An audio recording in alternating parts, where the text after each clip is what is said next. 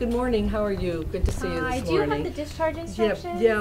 I'm just going to pass off, and Nora's going to be taking care of the discharge instructions. I'll be the nurse taking care of you today. We're going to start an extra line on you. Here at UCLA School of Nursing, simulation is a very important piece of the training. It takes a student out of a lecture hall and puts them more into a clinical setting. We have mannequins that have ability to mimic a lot of different patient aspects. They're able to breathe, their chest rises, they have coughing, wheezing, lung sounds, crackles. A lot of the higher tech mannequins actually sweat.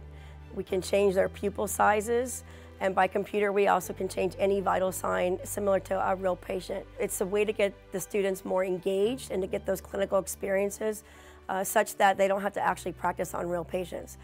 ICU simulations are to mimic the environment in an ICU, to add some extra stress, to add some extra equipment that the nurses have now been trained on, and then depict some kind of event that would be typical for an ICU and see how they can react to that event and intervene to make the patient better. There's a lot of instances where things happen right away, you have to respond right away. It's been able to help me practice my emotions, help me practice how I deal with things. What's great about simulation is that the student actually gets immersed into a situation. When they get to the ICU environment, it's not foreign to them. The leadership simulation that we do is done for senior students who are nearing graduation. We have 5 patient beds with mannequins simulating an actual clinical floor. You come in and your nurse will give you maybe like a fast report. They have to go somewhere. He's a 60-year-old male that was admitted several days ago for an exacerbation of his asthma. You go to your patient rounds and you go, first patient, okay, you check on them. How are you feeling? Like dizzy? Yeah. But then you hear like a bell from another room.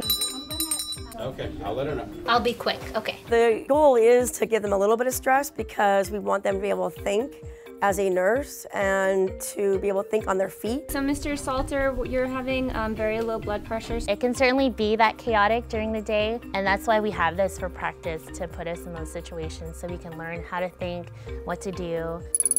After each of the simulations, it's really important to come together and have a debriefing. The whole point of the debriefing really is for them to reflect on what they were thinking when they did different things, and then if they would do anything different, how would they do it different? It's really helped us boost our confidence and also helped apply everything we learned in the books to what we see in the real world. The goal of simulation here at UCLA is to send students out into the clinical world more prepared and better able to tackle some of the more difficult types of cases that they're going to come upon.